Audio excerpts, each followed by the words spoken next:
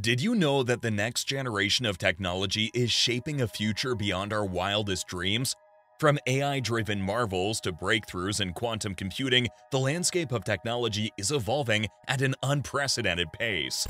By the end of this video, you'll have a glimpse into a future where the line between science fiction and reality blurs. Let's start. Number 1. Advanced AI integration. Remember when AI was just about asking your phone for weather updates? Well, those days are long gone. Now we're talking about AI systems that can predict weather patterns months in advance, manage city traffic flows in real time, and even detect diseases before symptoms appear. It's like having a super smart buddy who knows a bit of everything and is always one step ahead. Take healthcare, for example. AI is revolutionizing it. There's this AI system that can analyze medical images, MRIs, X-rays, you name it, with more precision than human radiologists. It's not just about replacing jobs, it's about saving lives by catching things we humans might miss. But it's not all serious stuff. Ever played a video game where the characters seem to think on their own? That's AI too. These algorithms are learning from your gameplay style and constantly adapting to keep things challenging and fun. Sure, there's a bit of controversy. Will AI take over our jobs is a question on many minds. But think of it this way. AI is a tool, like fire or the wheel. It's about how we use it.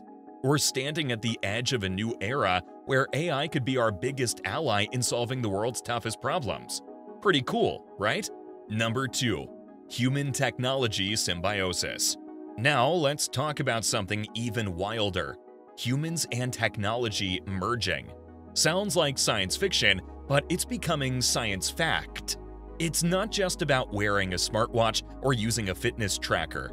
We're entering an era where technology is becoming an extension of ourselves. Picture this: smart tattoos that monitor your health and alert you to potential medical issues. Or smart contact lenses that can give you thermal vision or zoom capabilities. It's like having superpowers, but in real life.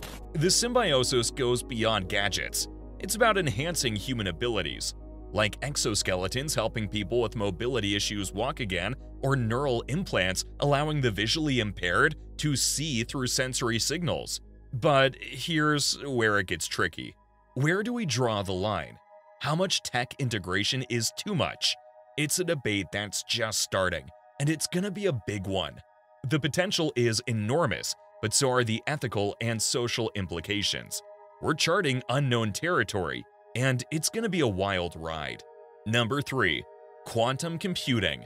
Unlike traditional computers, which use bits, the zeros and ones, the quantum computers use qubits. These qubits can be both 0 and 1 at the same time, thanks to quantum superposition. Yeah, quantum physics is weird like that. This means quantum computers can process massive amounts of data at speeds that make current computers look like snails. We're talking about solving problems in minutes that would take traditional computers thousands of years. Imagine simulating molecules for drug development or optimizing complex systems like global supply chains. It's not just faster computing, it's a whole new way of thinking about problems. But here's the catch. Quantum computing is also a potential threat to current cybersecurity systems. Our encryption methods, they could be cracked by quantum computers. It's a double-edged sword, and the race is on to develop quantum-resistant encryption. Elon Musk once said, "If you're not concerned about AI safety, you should be." Well, the same goes for quantum computing. It's an exciting frontier, but one we need to approach with caution and a lot of smart thinking. Number 4. Advanced augmented reality and virtual reality. Let's talk about AR and VR. You might think it's all about gaming and entertainment, but it's so much more. Augmented reality, or AR, and virtual reality, or VR, are reshaping how we interact with the world and even how we perceive reality. Imagine architects walking clients through virtual models of buildings that haven't been built yet. Surgeons performing complex operations with AR-guided precision. Or students taking a VR field trip to Mars. It's not just about what's possible, It's about what's becoming everyday reality. Advanced AR and VR are also revolutionizing training and education. Pilots train in VR environments to handle any flying condition imaginable. Medical students practice surgeries in virtual environments. This isn't just practice, it's preparation for real-life scenarios with zero risk. But here's a thought.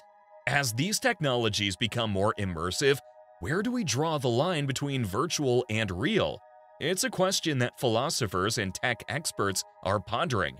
As T.S. Eliot once said, "Only those who will risk going too far can possibly find out how far one can go." With AR and VR, we're pushing the boundaries of experience itself. Number 5.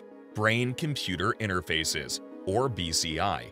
Brain-computer interfaces, or BCI, sound like something out of a sci-fi movie, but they're very real and incredibly promising. These devices connect your brain to a computer, allowing for mind-bending possibilities. Think controlling a computer or a prosthetic limb just by thinking about it. BCIs are already helping people with disabilities.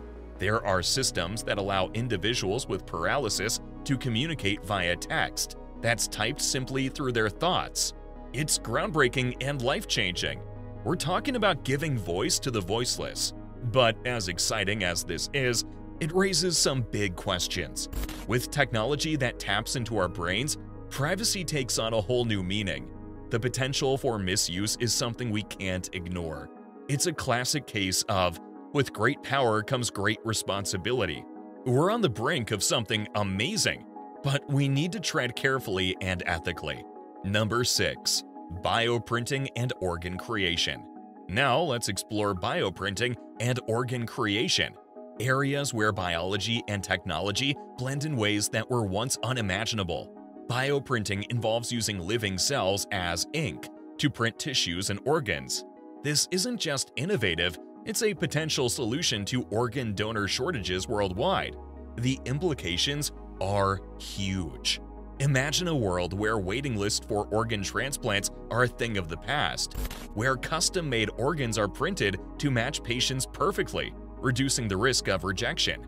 It's a game-changer in medicine. But as with any groundbreaking technology, there are ethical considerations. Bioprinting challenges our views on life and creation. How far should we go in playing God?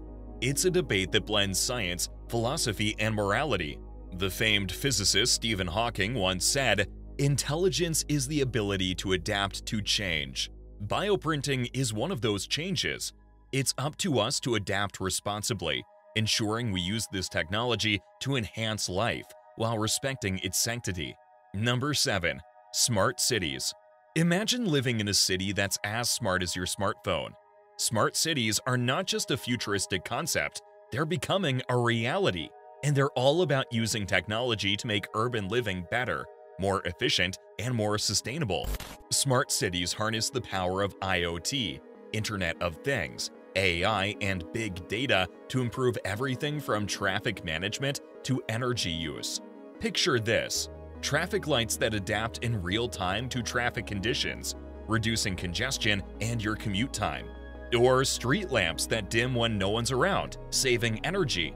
But it's not just about efficiency, it's about quality of life. Smart cities can provide real-time air quality updates, ensure quicker emergency responses, and even manage resources like water more effectively. It's about creating an environment that's livable, sustainable, and responsive. However, as we turn our cities into data hubs, privacy and security concerns are at the forefront. As Edward Snowden said, data isn't just data, it's life.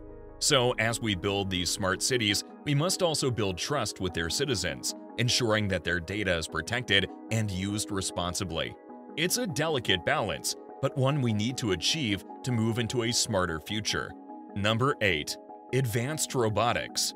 Robots have come a long way from just being the stuff of factory floors. Advanced robotics is about creating machines that can assist, enhance, and sometimes even replicate human actions. These aren't just robots, they're co-workers, helpers, and even lifesavers. From robots that assist in delicate surgeries offering precision that surpasses human hands, to search and rescue robots that can navigate disaster zones where humans can't safely go. The scope is enormous. And let's not forget about companionship robots that can provide social interaction for the elderly or those living alone. The advancement in robotics is also pushing the boundaries of what it means to work. As robots take on more tasks, we face the challenge of job displacement. But it's not just about losing jobs, it's about transforming them. Robots can handle dangerous or repetitive tasks, allowing humans to focus on more creative and meaningful work. As robotics pioneer Rodney Brooks put it, machines will do what we ask them to do. So it's up to us to ask the right things, to use robotics not just to replace, but to augment and enhance human capabilities. Number 9. Neurotechnology for enhanced learning. The human brain is amazing, but what if technology could make it even more incredible? Neurotechnology for enhanced learning is about using tech to supercharge our brain's learning capabilities. This isn't science fiction, it's the emerging field of educational technology. Imagine a headset that can stimulate your brain to enhance concentration and memory retention, or software that adapts to your learning style, making education highly personalized and much more effective. This could revolutionize how we learn, making education more accessible and customized. But as we venture into this territory, we must consider the ethical implications. What happens when some students have access to these technologies and others don't? Could it widen the gap in educational inequality? It's essential to navigate these advancements with a focus on fairness and accessibility. Nobel laureate Kip Thorne said, "Science is a way of life, which can only flourish when men are free to have faith." As we explore neurotechnology in learning, we must ensure that this new way of life flourishes for everyone, fostering an environment where everyone has the opportunity to benefit from these advancements. For more interesting topics, make sure you watch the recommended video that you see on the screen right now. Thanks for watching.